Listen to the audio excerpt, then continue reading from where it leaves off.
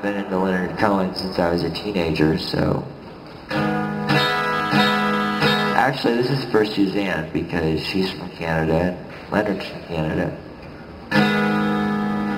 It's 4 in the morning, the end of December, and I'm writing you now. Just see if you're better, and New York is cold.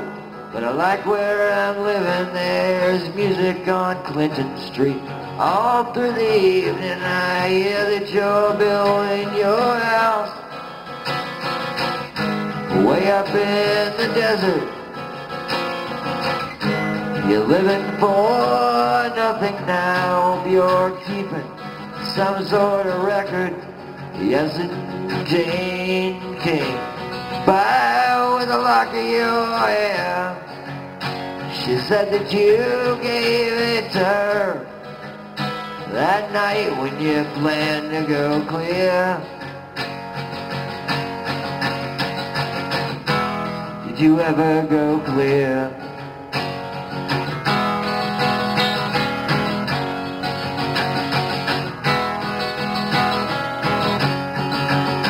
Oh, last time I saw you, you looked so much older. Your famous blue raincoat was torn at the shoulder, and you'd been to the station to meet Average Train, but she never showed up. You're Willie Marlene, so you treated my woman to a slice of your life.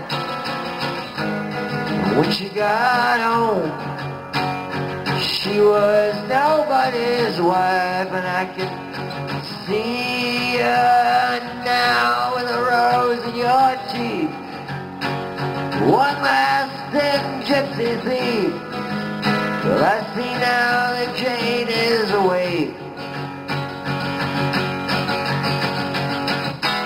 She sends her regards.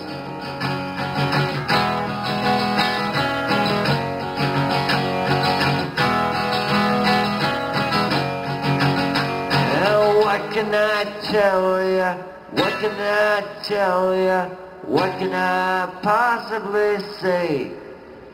Except I guess that I miss you. I guess I forgive you, and I'm glad that you stood in my way. 'Cause if you ever come by here, for Jane, for me, I want you to know your enemy's sleeping now. Want you to know your woman is free. And thanks for all the trouble you took from her eyes. I thought it was there for good, so I never even tried.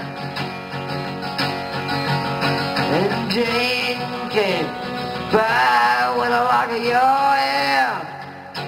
She said that you gave it to her that night when you planned to go clear. Sincerely a friend.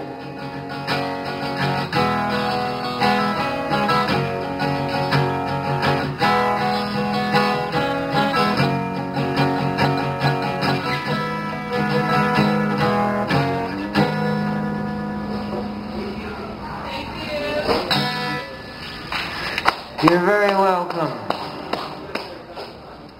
What do you think "go clear" means? Say again? What do you think "go clear" means? I'd have to ask Leonard.